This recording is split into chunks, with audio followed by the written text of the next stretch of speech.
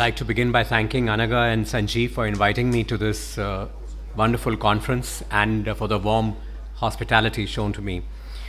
With that, let's now switch gears and apply some of the insight that we gained in the morning lectures. Take you on a journey along some unusual liver lesions, which you won't see very often, but if you work in a tertiary care center, you're likely to see them once in a while. We know that a wide gamut of lesions affects the liver, and we've heard from Dushyant the accuracy of CT and of course added MR in the case of liver has improved our accuracy both for the purpose of detection and characterization of liver lesions. It's always important to see the background liver because that changes our differential in the context of interpretation of focal liver lesions. So this talk is going to be more of a pattern approach to seeing lesions that are not so commonly encountered in liver imaging. I won't go through this long list of lesions, but for the purpose of this talk, we'll try and focus on the less common entities. So let's begin by seeing this incidentally discovered lesion in a 25-year-old lady. On ultrasound, we just saw this very mildly hypoechoic lesion, barely perceptible, and on the T2-weighted MR images, you can barely identify this lesion. But you know on ultrasound there was a lesion, and once you inject contrast, you can see that there is subtle enhancement, which becomes more prominent in the venous phase. And this is the 1 hour delayed phase. This we've used gadolinium Bopta, which is the only liver-specific contrast agent that we have available in our country. So on that 1 hour delayed hepatocyte phase, you can see that this lesion is brighter than the background liver.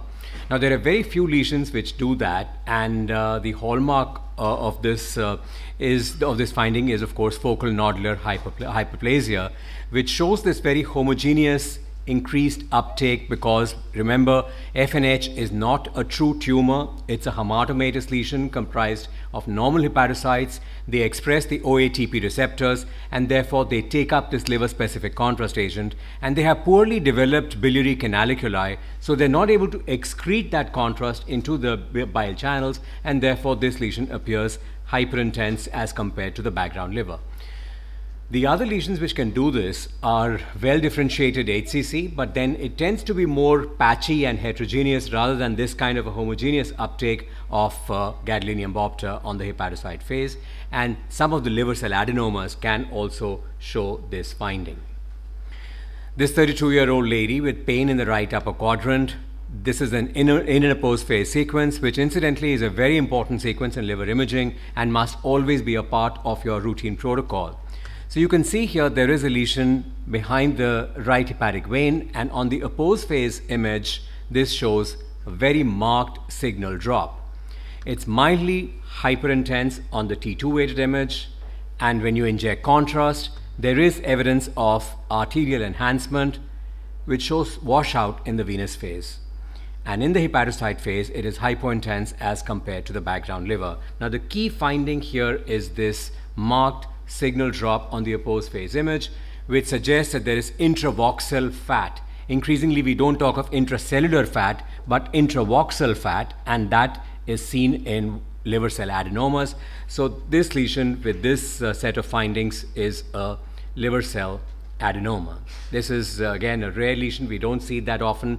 We know it's commonly seen in women in the reproductive age group who are on oral contraceptives. If there are more than 10 lesions in the liver, it's referred to as adenomatosis. It's also seen in the background of patients with glycogen storage diseases and patients who are on anabolic steroids. Occasionally you'll see this in the pediatric age group in patients who have tyrosinemia.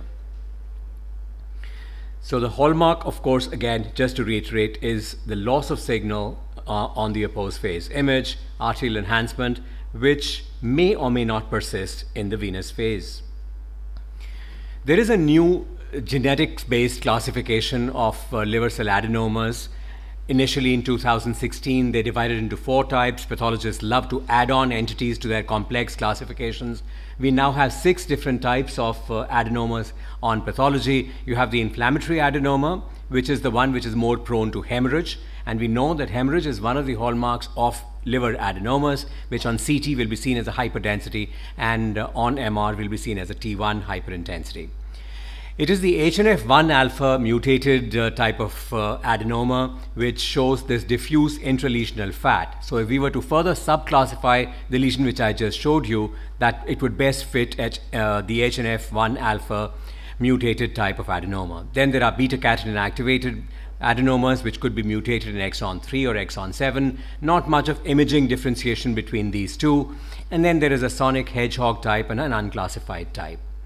The important entities to remember are the inflammatory adenomas, which are more prone to developing hemorrhage, and the HNF1 alpha mutated type of adenoma, which shows this intralesional fat and therefore signal drop on the opposed phase image.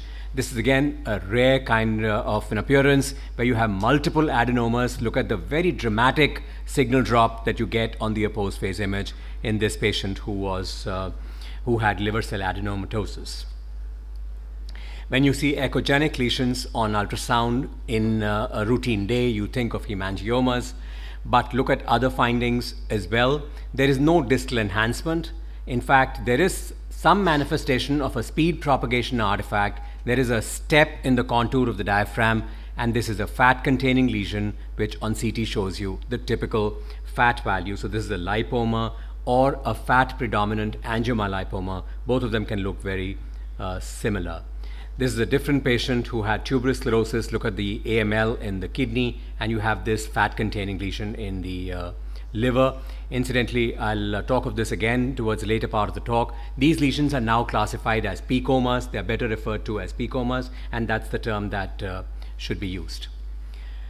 If you see the liver studded with equal-sized, less than a centimeter lesions, which are very bright on T2, which do not communicate with the biliary tree, which show just mild peripheral enhancement or no enhancement, then you're dealing with the entity of biliary hematomas. It is a manifestation of a ductal plate anomaly, no communication with the biliary tree. In fact, in this patient, we had an argument with our gastroenterology colleagues because this patient was jaundiced. Notice the dilated biliary tree. There's a calculus at the lower end, and the liver is studded with these T2 bright lesions, which are less than a centimeter in size, and almost all of them are of the same size. And the gastroenterologist argued that these should be cholangiolar abscesses. But this is definitely not cholangiolar abscess. You will never have 100 cholangiolar abscesses in the liver, all of them equal size, evenly distributed throughout the liver. This is a diagnosis that only you can make. These are biliary hematomas or the von Meyenberg's complex. No touch lesions, nothing needs to be done. This is a very unusual case that I would like to share with you. This was a 40-year-old BSF Jawan who came from J&K. And he was carrying multiple CTs and MRs done over a period of 4 to 5 years, which were showing this lesion in the right lobe of the liver, which was almost remaining stable, no definite increase in size, showed this kind of peripheral calcification as well as some amorphous kind of calcification in the center of the lesion. We were really not sure what we were dealing with. We did an MR, and on MR, we could see that this lesion is essentially not uniformly T2 bright, but there are T2 dark areas. Only a very small area was showing diffusion restriction, and it showed heterogeneous peripheral kind of enhancement. There was some dilatation of the biliary tree, which we thought was because of the location of the lesion. On T2 weighted images, there was this kind of a microvesicular appearance. There were multiple tiny cysts which were seen in the background of this larger single lesion. We really did not know what this was. But when we looked at the literature, when you see a lesion which looks like a tumor, remains stable over 5 to 6 years, shows these kind of tiny cysts on MR which are not perceptible on CT, think of this entity of Echinococcus multilocularis. This is not the common garden variety of hydatid that we see in India, that is Echinococcus granulosus. This form is in fact more common in Europe, and the findings that have been highlighted in the literature are presence of both central and peripheral calcification. Remember, the common garden variety of hydatid does not show central calcification. That's almost a rule. You only get peripheral capsular calcification in a Echinococcus granulosus. Then the lesion looks and mimics a tumor because it has an exogenous kind of proliferative growth. And if you look at a T2 weighted image and you can identify these microvesicles, very tiny cysts studding the entire lesion, remember to think of this entity, and of course the final proof would come on histology. If you have a lesion which has fluid attenuation, small areas of fat, some calcification. We know that whenever derivatives of all three germ layers are present anywhere, you've got to think of a teratoma. And liver is no exception. Occasionally you can get teratomas in the liver as well. We need to learn from our mistakes, as Dushyant was also talking about, because we're not going to live long enough to make all of them ourselves.